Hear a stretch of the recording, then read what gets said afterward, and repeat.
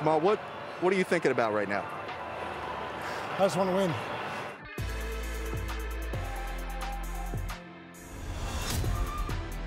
Incredible!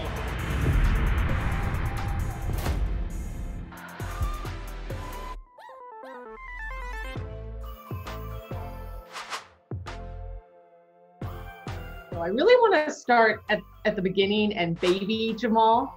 Is it true that you would play basketball for hours starting at 3 years old?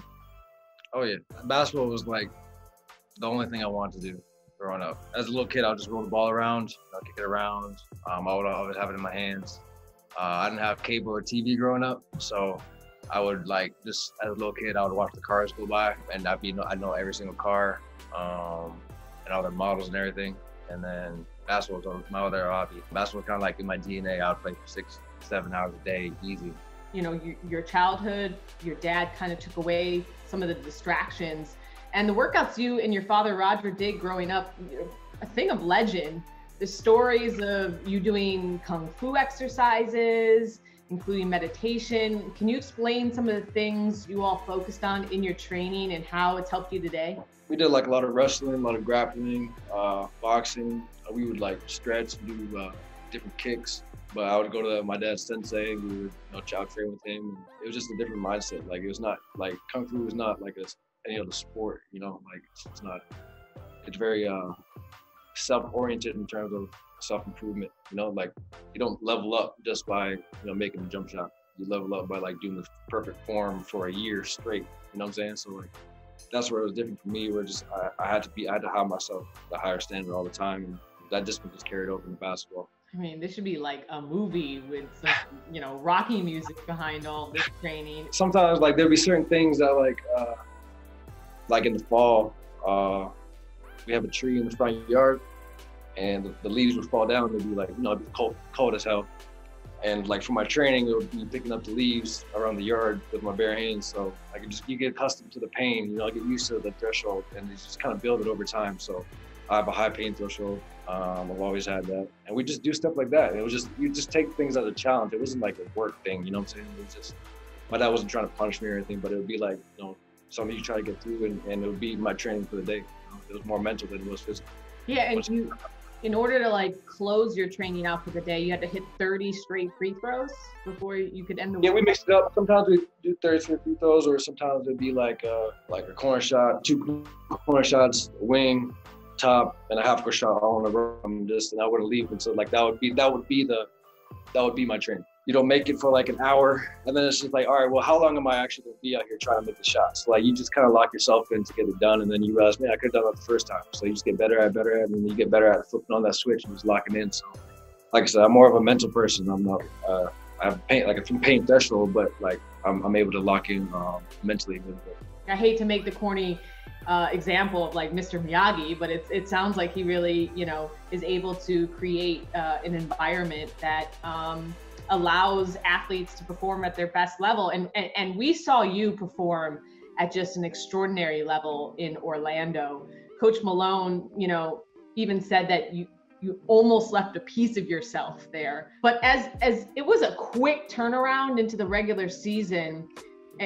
Yeah, I know. I see that face. Almost, that's the same face you gave after you realized you were back at it after the grueling series that you had. And you've been dealing with some nagging injuries. With this compact schedule, what's been the most difficult challenge for you personally this season with the transition to this year? It's funny, I'm talking about, how well I was brought up mentally, the training I had, and it's just, man, it's just been a mental season for me. It's been a mental season for me. After playing that way and then getting a break, it's just like a kind of breath of fresh air, but it was such a short breath. To lock back in and start the grind out. People forget how long the season is. It's game day, off day, game day, off day. I forget the days of the week. I just know game day and I know off day. I was kind of joking about it being like an AAU tournament for me my whole life, just because it's so back to back, and you gotta play you're trying to play at your peak every single day. But you know what I'm saying, I just try to stay locked in, and I try to have fun with it. I think that's my biggest key. Is that these guys in the locker room, those are my brothers over there. Monte, Sap, Joker, Thrill, all these guys, you know what I'm saying, we've been here the whole time. We're trying to finish what we started. So I think just trying to make it more fun within ourselves and just keep everybody happy has been the biggest thing for us and biggest thing for me, and just keeping things light. You know, it's our job to go out here and be professional and hoop every day, but we'll make it fun within ourselves. It just kind of changes the mood and helps us, you know, go there and do our jobs at a high level. Everybody's going through it. There's just a different mental strain, not just, you know, the country, the world, but I'm talking to so many different players just about, you know, no practices. You can't even get into your practice facilities to get that extra work in, and all that kind of adds up. And then for you, coming off of this performance you had in the bubble, which was just historic, I mean, do you feel like you've had the weight of having to live up to bubble Jamal a little bit to start the season?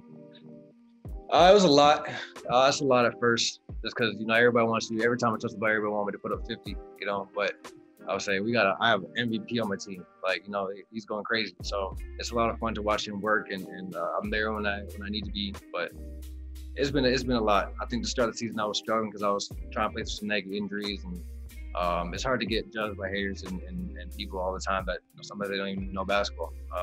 They don't even know what's going on. You just gotta, you know, turn a blind eye to it all the time. And, but like I said, we try and go for a championship. It's a long season, and, you know what I'm saying, we had a little rough stretch, and people thought, oh man, the Nuggets are on this or that.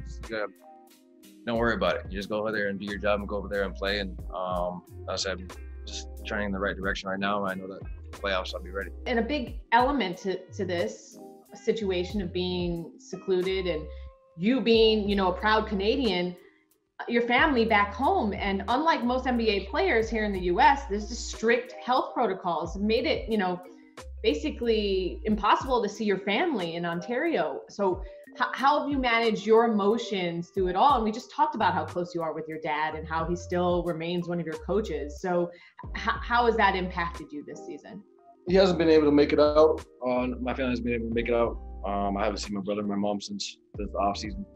But I'm doing what I love. I've been playing basketball at the highest level I can play. So I talk to my dad every single day. I talk to my brother. My little brother's 13, telling me, you know, go to the rim when you're not shooting well, you know. So it's like we just keep in touch. We talk about it, and like I said, just try to make it fun and make it as fun as I can. Go through a hoop and keep a smile on my face, keep the energy light in here. It kind of changes things a lot. I think the mood you put people in and the mood you set for yourself really sets the tone.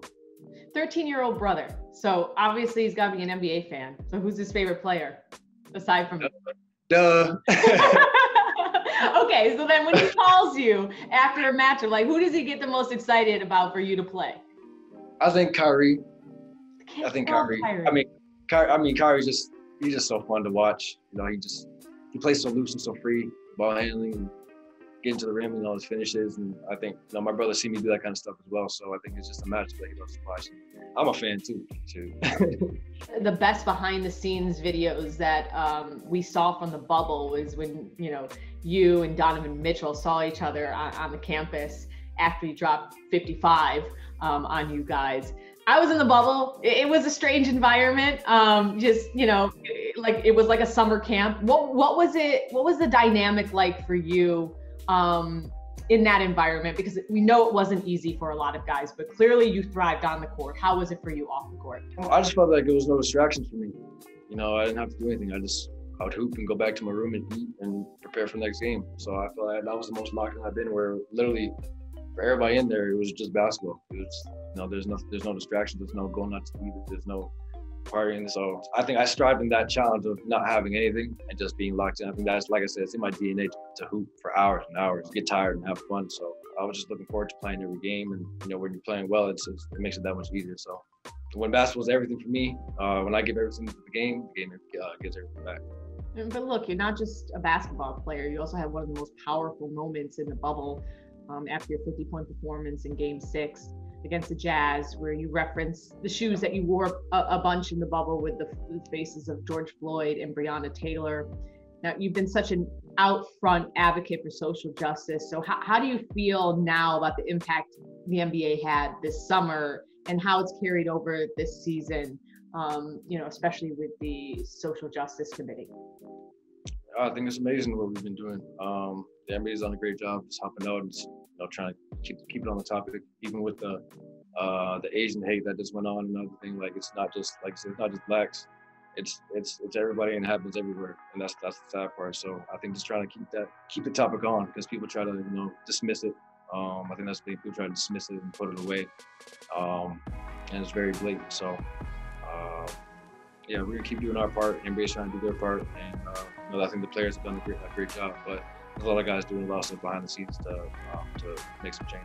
For those who may be casuals, if you will, and only see Jokic's name in the MVP race with Joel and LeBron, but don't understand or have taken the time to see just what he's possible of. What can you say about Jokić and how he's been playing this season and what it's like being his teammate?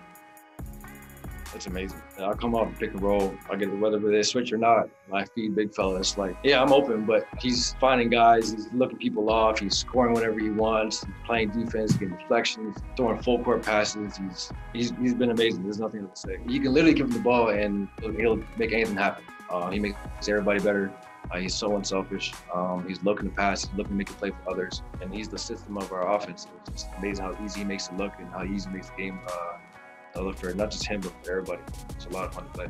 As we round the corner here in this playoff push, you said you didn't touch a basketball over the All-Star break. This season is certainly a test of endurance. So what would you say are your personal goals for this second half of the season, which is really, a sprint to the end? I'm just a winner, man. I'm just a winner. I know how to win.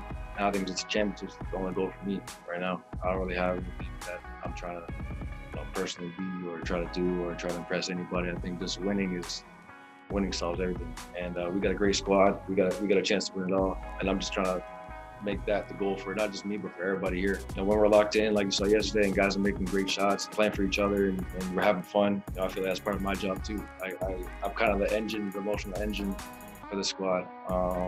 So how I am. And, if I'm down, the team kind of plays a little down, and when I'm up, it feels like nobody can stop us. So I just try to keep a level head, stay consistent as I can. Winning solves everything. Thanks for watching ESPN on YouTube. For live streaming sports and premium content, subscribe to ESPN+.